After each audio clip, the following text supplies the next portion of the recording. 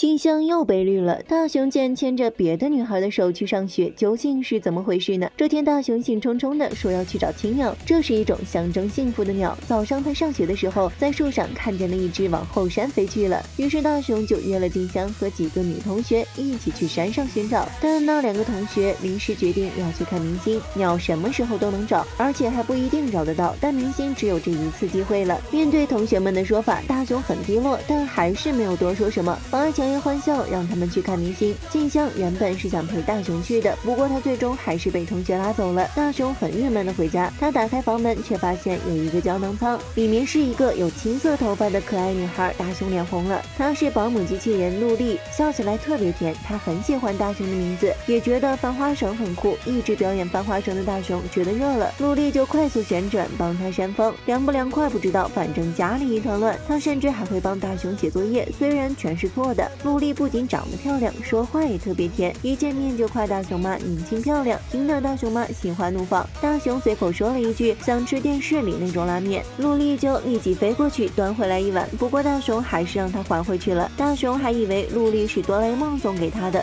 结果哆啦 A 梦对陆丽的出现也是一脸懵，也不是哆啦美送来的，难道是未来百货公司发错货了？哆啦 A 梦记下了陆丽的货号，然后让妹妹哆啦美帮忙去查一查。另一边，在宇宙某个黑暗的角落，有2个人默默注视着这一切。难道陆丽的到来是什么阴谋？傍晚，陆丽开心地陪大雄去跑腿买东西。半路上遇见了看明星回来的静香他们，大雄把自己今天早上看见青鸟的事告诉了陆丽。他嘴上说着没能去找青鸟也没关系，但陆丽看出大雄其实也会觉得很遗憾，于是他和大雄约定好明天一起去找青鸟。大雄害羞地说还不知道能不能找到呢，但陆丽表示为了大雄，他一定会找到的。这时黑暗中的那2个人嘴里念叨着是时候让这个小鬼消失了，为了我们能征服世界。话说大雄为什么会跟征服世界挂上钩？坏蛋按下了一个红色按钮，陆丽突然眼冒红光，胸前的宝石也变成了红色。她举止怪异的站在大雄后面，好像随时要对大雄动手了。幸好这时哆啦 A 梦来给他们送钱包了，坏蛋连忙关掉了开关，陆丽又恢复了正常。她隐约感觉到刚才自己的反常。哆啦 A 梦觉得很奇怪，保姆机器人怎么会忘带钱包呢？你真的是保姆机器人吗？大雄帮陆丽解围说哆啦 A 梦也是一样的嘛，大哈。哆啦 A 梦想想也是，就没太放在心上。于是3人一起去吃铜锣烧了，而那2个坏蛋还在暗中观察。他们决定要在夜深人静的时候再次出手。晚上，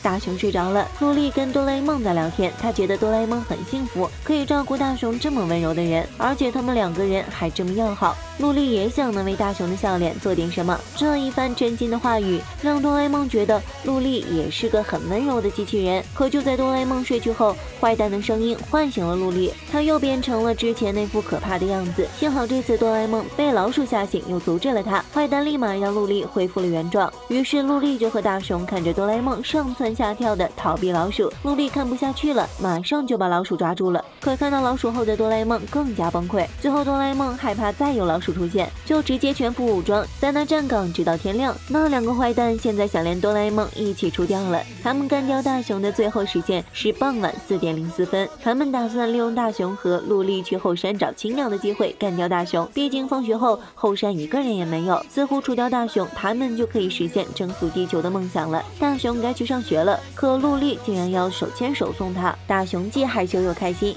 最后陆丽一直把他送到了校门口。胖虎想让大雄今天跟他换值日，大雄跟陆丽有约定在先，所以他拒绝了。但胖虎和小夫依然不依不饶。陆丽看见大雄被欺负，他不乐意了，他一手拎一个，最后把胖虎和小夫拎起来扔了老远，甚至砸到了老师。另一边，哆啦美过来告诉哆啦 A 梦关于陆丽的事。陆丽不是未来百货公司发来的，而且奇怪的是，陆丽系列的机器人虽然在22世纪已经生产就人气火爆，但这批机器人都是次品，在后续使用中有许多人被他们伤害。后来这系列的机器人都被工厂召回了，那陆丽又怎么会被送来大雄家里呢？于是哆啦 A 梦和哆啦美就决定去陆丽的生产工厂一探究竟。他们心里总有一种不祥的预感。2只猫一到工厂门口就被一群彪形大汉围住了。另一边，胖虎小夫丢下大雄一个人在打扫游泳池。转点过后，陆丽过来找大雄一起去找青鸟。大雄表示去不了，他觉得都怪陆丽把胖虎和小夫扔飞才会这样。陆丽很伤心，但随后他发现大雄受伤了，他飞过去想帮大雄处理伤口，但他又不小心让大雄摔了一跤。大雄忍无可忍，生气地说：“只要陆丽在，就会把事情弄得一团糟，快点回家去。”陆丽伤心的哭了，但大雄没有心软，反而觉得很吵。最后，陆丽帮大雄处理好伤口后，让大雄把他退货给未来，因为他知道自己是个没用的机器人，之前的主人就经常骂他是笨蛋，最后还把他扔掉了。陆丽很难过，他很想看见大家的笑脸，却总是弄巧成拙，惹人生气。大雄听了之后感同身受，觉得陆丽跟自己有许多相像之处，他也开始反思自己，明明爽约的人是自己，可自己却还怪陆丽。大雄安慰陆丽，虽然他有很多缺点，但嘴巴很甜。听到他的赞美之后，自己自信多了，于是他再次跟陆丽约定要一起去找青鸟，然后两人就一起愉快的打扫泳池了，画面一度十分美好。坏蛋醒来后发现现在只有大雄和陆丽在一起，他们刚准备动手，却被老师打断了毒条。另一边，原来围住哆啦 A 梦他们的是时空警察，他们正在追查一个2人犯罪团伙。昨晚他们偷偷将一台机器送回了21世纪，那是从这个工厂偷出来的次品机器人，也就是大雄家的那个陆丽。哆啦 A 梦趁陆丽不在的时候过来告诉大雄，他如果再跟陆丽见面就会有危险，因为陆丽是改造机器人，是坏蛋为了消灭大雄送来的。他们打算改变过去，从而达到征服世界的目的。虽然还不知道大雄跟他们征服世界的计划到底有什么关联，但可以肯定的是，陆丽是为了消灭大雄才被送来的。虽然这难以相信，但时光警察是不会骗人的。可大雄很显然无法接受这件事，他崩溃的跑走了。哆啦美在后山找到了陆丽，但陆丽完全不知道自己被坏蛋控制了的事情。就在哆啦美跟哆啦 A 梦连线的时候，那2个坏蛋启动了红色按钮，将陆丽切换到了攻击模式。哆啦 A 梦目睹到了这一切，可视频已经断线了，他连忙让大雄回家待好，然后自己赶去救哆啦美。但大雄当然不会听他的，也执意往后山赶。此时陆丽正紧紧扼住哆啦美的脖子，哆啦 A 梦连忙用空气炮阻止他，但陆丽反手就把他撞倒了。哆啦 A 梦想叫醒被坏蛋利用的陆丽，但陆丽完全没有自己的意识，他把哆啦 A 梦高高拎了起来，然后重重摔在地上。坏蛋还在用声音控制着陆丽的行动，紧接着陆丽又拿起旁边的棍子当做武器，狠狠向哆啦 A 梦插过去。幸好哆啦 A 梦躲得快呀，但陆丽不依不饶地走上来，一手掐住哆啦 A 梦，一手举着棍子，尖锐的尖端寒气逼蒙。危急时刻，哆啦美捡起哥哥的空气炮，打断了陆丽。空气炮的震动波将身上的巨石震落，正好压住了陆丽。2个坏蛋眼看时间只剩3分钟了，他们骂骂咧咧的让陆丽赶紧站起来。这时大雄赶到了，他迟疑地叫出陆丽的名字。哆啦 A 梦提醒大雄，这不是他认识的陆丽，可大雄还没来得及反应，陆丽就直接飞过来掐住了他的脖子。大雄就要这样领盒饭了吗？但神奇的是，陆丽怔怔地看着大雄没有动手。意想不到的是，陆丽竟然翻身下来了。陆丽的样子很痛苦，可以看出来她正努力克制着让自己不去攻击大雄。可这时坏蛋又给陆丽下指令，让他攻击大雄。在程序的控制下，陆丽只能再次压住大雄，但他依然凭着惊人的毅力抑制着自己的手。大雄温柔地想唤醒他，陆丽，你还记得我吗？我是大雄啊，我们约定好了要一起去找青鸟的。陆丽听见这话以后，过往的一幕幕在他脑海里浮现，大雄温暖的微笑，他怎么可能会忘呢？此时虽然陆丽的意识正被坏蛋控制着，但泪水依然打湿了他的眼眶。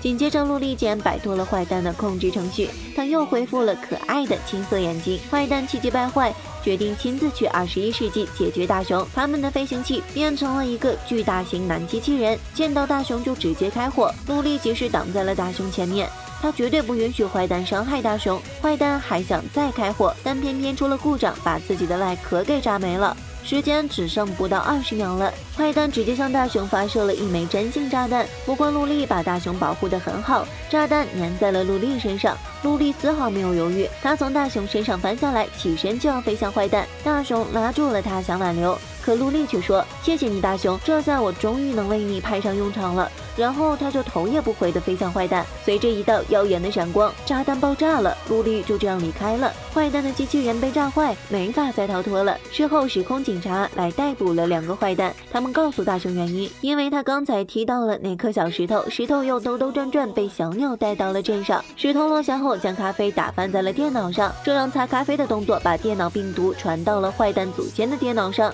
将正在设计毁灭世界的导弹发射程序给破坏了。也就是说，如果大雄没有踢到那块石头，坏蛋的导弹就发射成功了。坏蛋是这样认为的，所以才控制了陆莉。陆莉保护了大雄，保护了全世界的人，他不是次品，而是一个勇敢的了不起的机器人。时空警察集体向着陆莉消失的天空敬礼。后来小伙伴们来找大雄，胖虎和小夫想跟大雄道歉，静香想邀请他再去寻找青鸟，可大雄却都提不起精神。他说青鸟我已经找到了，不过又飞走了。哆啦 A 梦告诉他，22世纪的陆莉系列机器人没有被废弃，而是好好修理，又投入使用了。不过大雄也只是淡淡的回应了一声。这时一只青鸟飞到了大雄的窗边，大雄下意识就觉得这是陆莉来鼓励他了。他想起陆莉喜欢看见人们的笑脸，他不能老是这样哭哭啼啼的。为了能让陆莉放心，大雄终于踏出家门，跟小伙伴们去愉快的玩耍了。好了，本期问题，你们喜欢陆莉吗？欢迎大家留言点赞和关注哦，咱们明天见。